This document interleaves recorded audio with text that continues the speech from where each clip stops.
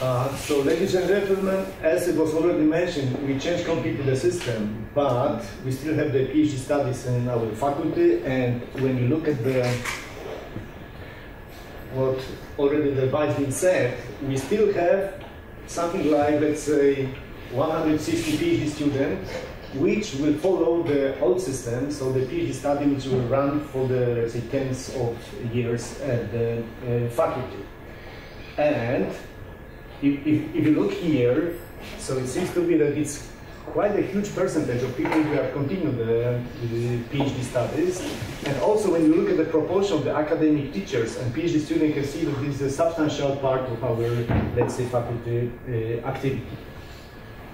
So the candidates for the PhD who comes to us mostly are from our original, let's say, chemistry curriculum, but we also have these studies that we do together with the physics department in advanced materials and nanotechnology, and small part of them are also continue here. The number of students here is limited, so also the small number of students coming, but still we have them here. And there is also quite recently observed the trend that more and more students are doing the chemistry PhD, but dedicated also to some, let's say, biochemistry or some biological aspect. And this is the real trends. When we go for the admission, today we are finishing the admission for our PhD school, but the entrance exam, which is in the middle, is usually the examination with in front of the commission of 4 professors, and you can actually choose if you want to pass the physical chemistry, and this is usually the most common, what the candidates choose, and the Bible for that is the Atkins physical chemistry, so in principle they are asked on that. Then people who are more oriented towards the theoretical chemistry, they pass the exam on theory, and then I would say something like 1-2 people per year which enter the theoretical, let's say, path. And we also have this biochemistry, and I would say that it's something like 4 to 8 students which are passing over 30, because this is the number of places that we have each year. And what we evaluate the recommendation from the supervisor, the scientific achievement, because I should mention that also our master students usually finish the master thesis with the scientific paper, and there is also the exam on English. Nowadays, for the PhD school that we have, we decided that only will be the discussion on the chemical, let's say, subject, but the last question can be asked in English just to check if the student can follow the literature and to present the scientific results that they have on the conferences. And after that, now the student is getting the PhD status for the 4 years.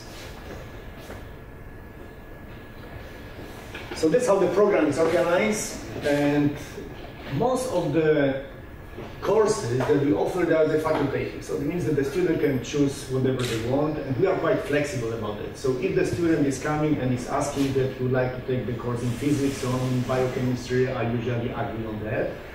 And what we have is the numerical method, and this is quite probably the biggest, let's say, course that we offer them. So it's not only programming, but also how to deal with the scientific data, how to present the results, to do some statistics, but also to write a short, let's say, subroutine or program dedicated for their own research.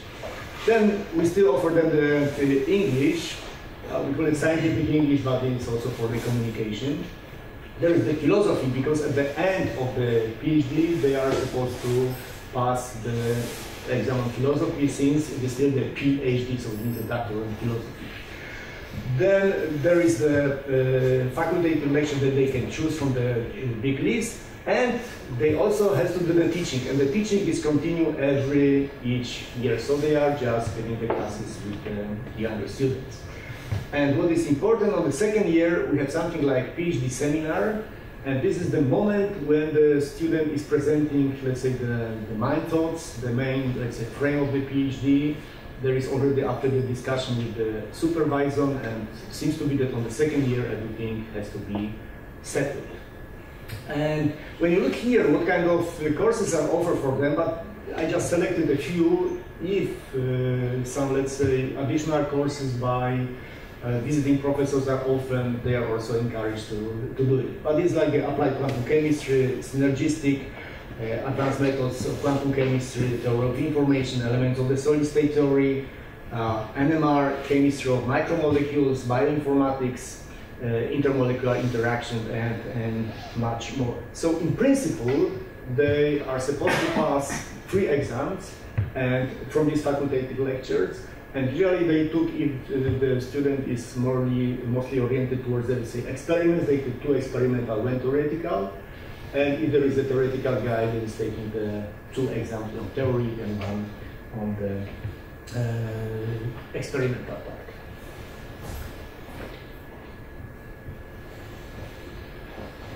So additional requirements to fulfill the, let's say, each academic year is the participation in at least 5 scientific meetings during the year. So we have our national meetings, like the Polish Chemical Society, but also some visiting professors, they are offering the courses, and we want our students to have a little bit broader view on the chemistry subject. So here we have the example what kind of courses, or not courses, lectures we have last year. So like porous energy materials and fundamentals to application from light to molecules, solar energy conversion, for hydrogen production, quite current program. But we also have the editor from MedChem, and it was my paper rejected. So the students are supposed to write also the manuscript, especially at the end of the thesis. The design of photoelectrocatalysts, once upon a time, an NMR picture appeared. So as you can see, they are coming from the, let's say, broader knowledge, but then are oriented with some, let's say, scientific merits. Assembling molecules on crystal, and usually if we have our Polish Chemical Society is in Polish, but we, of course, the visitors come from abroad, then the course is in English. So the PhD seminar, as I already mentioned, this is quite important point. I think because this is the oral presentation, and we decided that if the student wants to take the higher mark, it has to be in English. So it's a 30-minute presentation, and we have a 15 minutes discussion with the colleagues, actually. So they say that it's quite a good idea to just, sometimes for them it's the first presentation in English, so they like to share it with the students that to mimic the discussion that they can meet on the conference. Then what is expected from them is the plan of the PhD project, just to have these ideas, what I'm going to do, and the student evaluate themselves, so it's the individual assessment.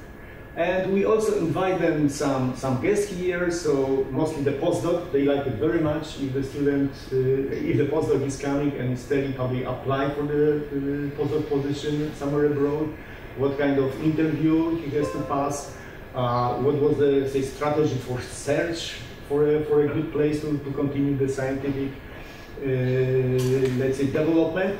And we have also our National Scientific Center, and we invite the experts, and they are telling them how to prepare a good scientific project, what is evaluated, how the evaluation procedure looks like, and the students also like this kind of stuff. Then we evaluate them. So after each year, the student is supposed to deliver a report. So here's the, let's say, table of activity. It's in Polish, it doesn't matter so much. I just want to point out one very important thing. So in the first place, there is a publication in the, we call it Philadelphia list, but it's the list of papers usually that they have impact factor. And what we do, here you can see that the impact factor is times by 15. So there was a great debate what should be the coefficient here, but we decided that if you publish the paper, for example, which is average in our, let's say, faculty, like in the journal of impact factor 3, then we times 15, it means like 45, and this is usually the number of points that the ministry give when we report our activity of the whole faculty. There is a several number of different things. I just mentioned few of them here. So it's the publication in the scientific journals, but it's also the popular science publication. The students also do that. So abstract in the book of the conference, then co-authorship of the scientific book. We have the students who are also contributing to the chapters or even produce their own scientific book. Then we have the participation in a research project, because most often we are opening the position for the student in the project, so they have to apply. We have sometimes like 3-4 students apply for the one position. So we think that if the student is able to get it, it also means something. Then there is more and more stress in Poland to do the more applied work. So we also underline the patent applications, as was already mentioned in the big presentation. And some students also help us to organize the conferences. The participation in the organizing committee is also about here. So this, I think, are the essential, let's say, points for evaluation and for the report. And I will underline that this one is the most important, and the most point that the student gets is from these scientific papers. Then, at the third year of the study, the student is supposed to open the, let's say, official procedure for accomplishment of the PhD. So the research proposal for the PhD project is accepted by the faculty, and what is required that at least one scientific paper has to be published with the impact factor. So without that, we are not opening this procedure. And the student has to, at this level, also decide what kind of scientific thesis he's going to prepare, the PhD thesis. And at the moment in Poland, you have two possibilities, two ways. So one is the traditional dissertation, usually something like, let's say, 150 pages, like a book. But it's more and more popular now, and in other countries on the West, that it can be also the collection of papers.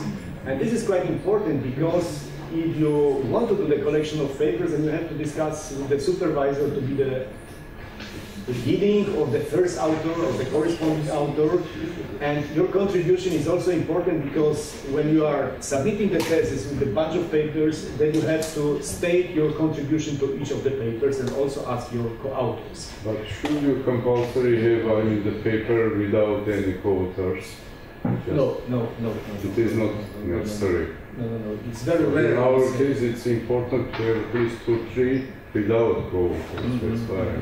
We had a discussion on that, but we say that it will maybe stop a little bit the cooperation between people. So we decided. In some cases, it could be just mentioned. Yes, of course, he has some contribution to that paper, but it is so serious. Yes, but I would say to the regulars. Requirement that at least 1-2 should be without co-authors.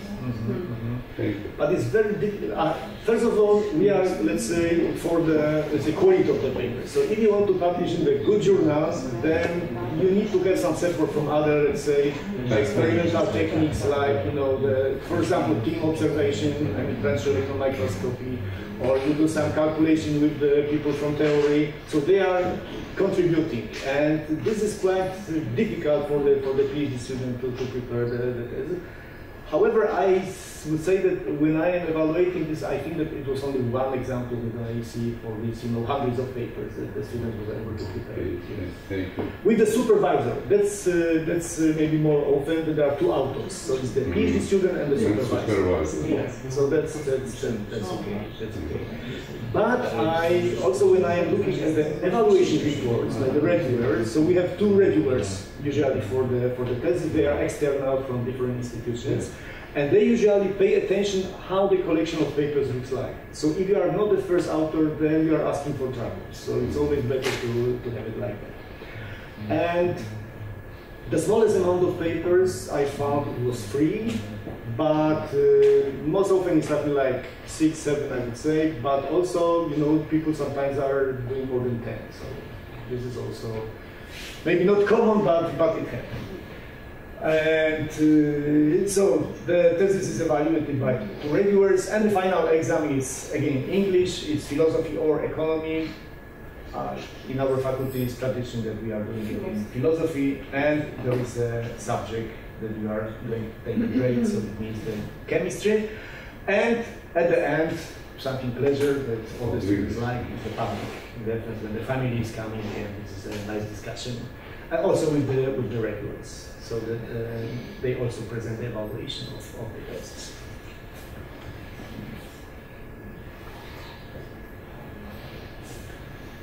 So this is a kind of the statistics of the scientific papers that people prepare. So at the first year, usually they have none, but as you can see on the second year student, so more than half of the students usually have the paper.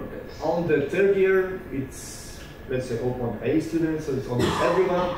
But at the fourth year, of course, when the project is growing, there is something like 2 papers per year that the students present. So as you can see, so the average, I would say that it's something like 4 papers per PhD thesis, and we like it because we say that every year the students should be able to present at least this kind of data that is publishable. Is it per year or it is accumulated? Per year. Yes, it's per year. On each year, so it's on the second year, on the third year, and on the fourth year of the PhD status.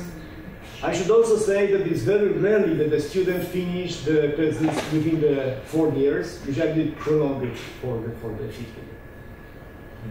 But there is no scholarship. 4 years is for full-time doctoral student or part-time? Full-time. Full-time, yes.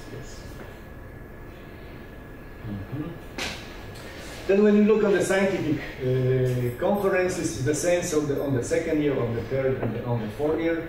So we can see that the orals, so half of them is presenting, and this is not changing over the year. Then there's a little bit better with the posters, and so usually the students are taking part in the 2.5 conferences per year, and this is, I think, quite okay. So, and most of the conferences are international. Is it necessary for them to participate in the conference? Is it a part of education or out to the It's not, sorry? It's not a part of education, no, but this list is actually the official one. So we presented on the faculty council because it's the kind of the, let's say, evaluation of the students. So the best PhD students and the number of papers that they produce. Wow. So you can see that you have the student on the 5th year. For example, Damian was presented the 19th, but this is really exceptional. So you can see that there is a big gap. But when you look at the, let's say, 4th year, so something like seven papers, this is something that is quite and quite a lot of presentations. And usually it depends if the student is coming to the scientific group and the group is running a big project, so then you are automatically involved in the project, and this is the case of this student. However, that guy is the theoretician one, so they say that it's maybe a little bit easier for them also to publish, because they don't spend hours in the labs running the equipment. So there is no science without scientific support, so I would like to show you how it looks like in our faculty. So on the first year, the student is getting something like, let's say, 1,500 Polish zloty, and then when he's passing to the second year, we increase it by the 100. And now, because as already been said, that we have the kind of the revolution, so we are changing the scientific support for the students, and also the students which are not involved in this school, which is a new, let's say, project, but also the old students, they will also, all of them will have something like, let's say, 2,000, which is like 500 euro, isn't it? Something like this. So and this, I think that this amount you can survive in Krakow. Or I don't know what the PhD students say, but it's, let's say, reasonable. And everybody has this doctoral scholarship? Yes, so everybody has this basic, we call it basic scholarship, because then when you look at it, these people who are, let's say, in the 30% of the best students, they have some additional, they call it. So this money comes from government, state money? Yes. Yes. So as you can see, so the good student, you have that one plus that one, and then if you are in the, let's say, TED, you can also have the rectors. So in total, some of them are really satisfied because if you just add all these things, so you are almost approaching the professor salary. So it's really Scholarship for a month or a year? For a month.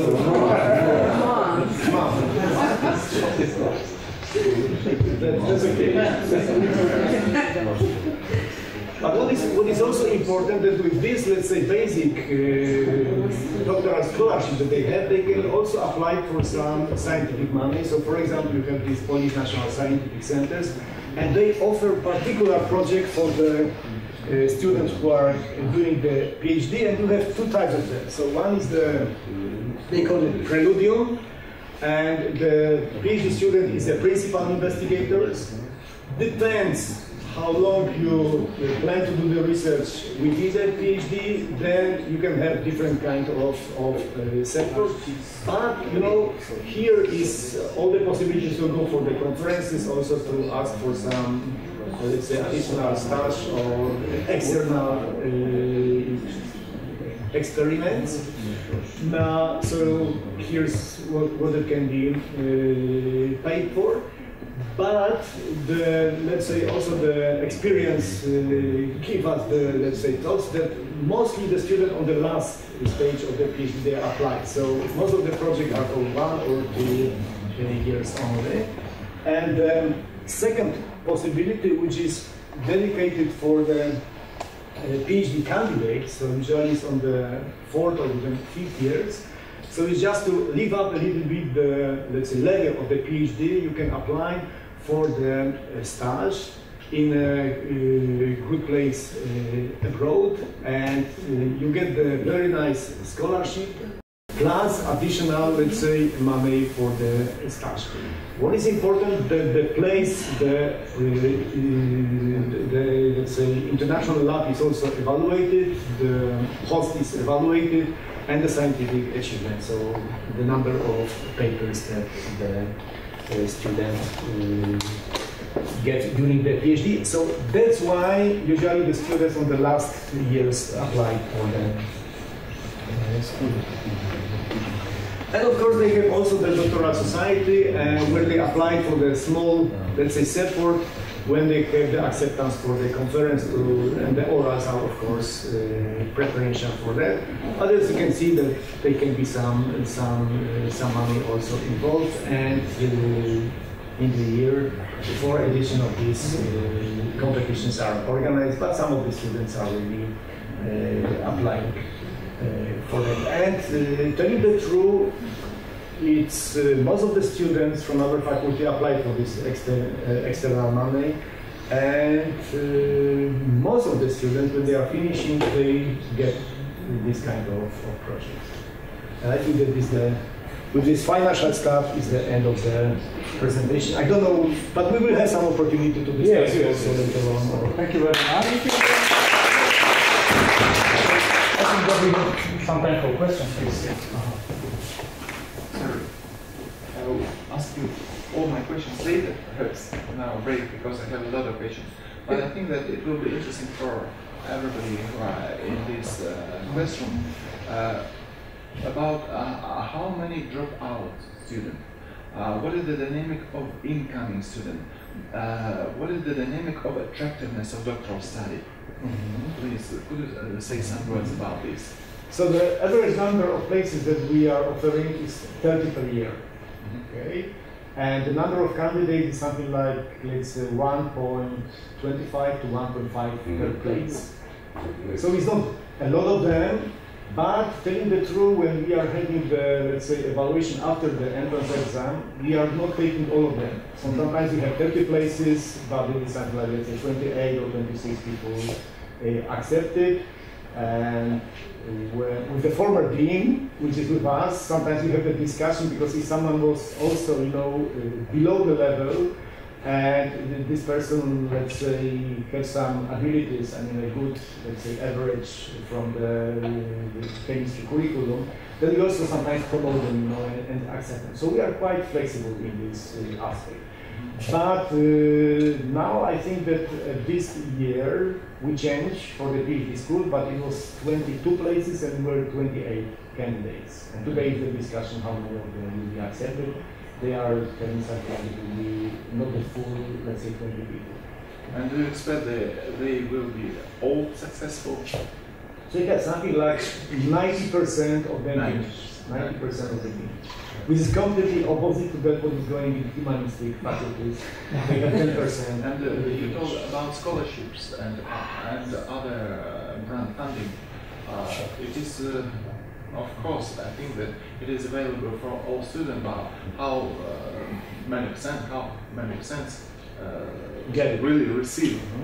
So, for example, on this program dedicated for the PhD, so at the level of the, let's say, Poland, the success rate is something like 20%, but from our faculty it's more than 50%.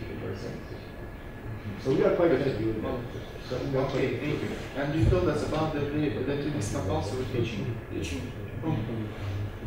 Teaching students. Teaching students. Yes. And so what we do? Are they ready to teach students? So they have some special ways for teaching, pedagogical, psychological methods of teaching. Yes, some of them have during the, let's say, master course, but we offer them here also during the. Oh, this is the great problem for doctoral supervisor. The pedagogical, psychological support. So what I have here is the, let's say, academic education. And usually what they do is like that there's yes, but it's like that I think that here is also they can choose the selected aspect of academic education in our, let's say, faculty or department. But what is important that during the first years, usually they do it under the supervision or the, let's say, mature professor. So, for example, you are running the lab and you are taking the PhD student to help you to organize the laboratory class, and then you leave the student for the next year here. Okay? Okay, dear partners, I have some doubts in this approach because for treating body to become a doctor, you need 5-6 years, and to take some things with brains to teach students, you need only 30 hours.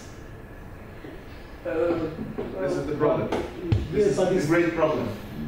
Yes, it can be, but usually it's like that we call it also the assistantship. So sometimes, you need the person in the lab just to take care of the equipment, to supervise the student, not only to teach them, they are not lecturing, they are not lecturing, but they are helping quite a lot. Seminar. Yes, many labs. Yes. Talking about, educational part, study programs, everything is clear, it is evaluated as 40 best results. I'm interested, what about the research part? Is it evaluated by credits or not? No. So this is the scientific, let's say, table that I showed you. Yeah. And this is every year we evaluate the scientific, let's say, achievement. I see. You are evaluating, don't using, say, CTS credits. Just using this some other programs. On the educational part. The educational part from the program, of the PhD program. Okay. But the scientific evaluation is important in terms of the ranking list and of the marks you get. Yeah, of course. Because if we evaluate, say, formally, your research part by ECTS credits, because duration is 4 years, full 4 years, it means 240 credits, 60 credits per year, if we are talking about ECTS. But not in the PhD level. No, I see. That's why I'm talking just theoretically. It means that educational part, study part, it is only 40 from, 240. Others left for 200. They are so the more it is, focused on research than in education. Absolutely. This is the okay. Thank you. So I think that we continue discussion. Because it is Coffee break. It's workload. Okay, thank you again, our speaker.